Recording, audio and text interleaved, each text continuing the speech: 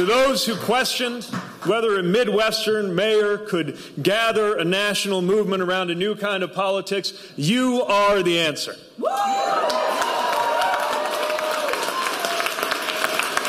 And to everyone who believes in what we're building, this is your night.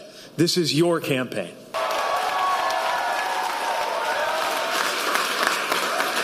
This campaign belongs to everyone, ready not only to end the era of Donald Trump, but to launch the era that must come next.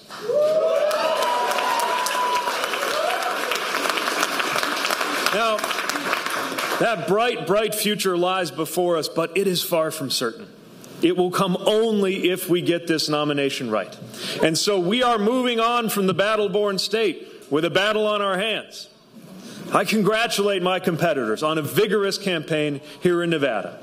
And I congratulate Senator Sanders on a strong showing today, knowing that we celebrate many of the same ideals. But before we rush to nominate Senator Sanders in our one shot to take on this president, let us take a sober look at what is at stake for our party, for our values, and for those with the most to lose. There is so much on the line. And one thing we know for sure is that we absolutely must defeat Donald Trump and everything that he represents in November. That is the choice in front of us. We can prioritize either ideological purity or inclusive victory.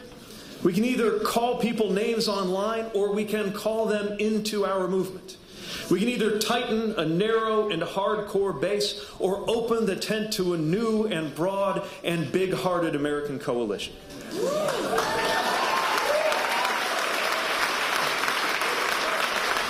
This is our shot.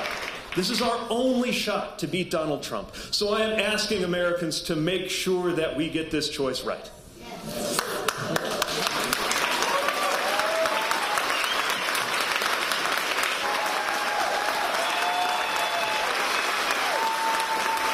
Join us in building that American life shaped by belonging. Join us in creating that American future that faces our challenges with boldness and unity, and together we will light up this country in November. Thank you. Thank you.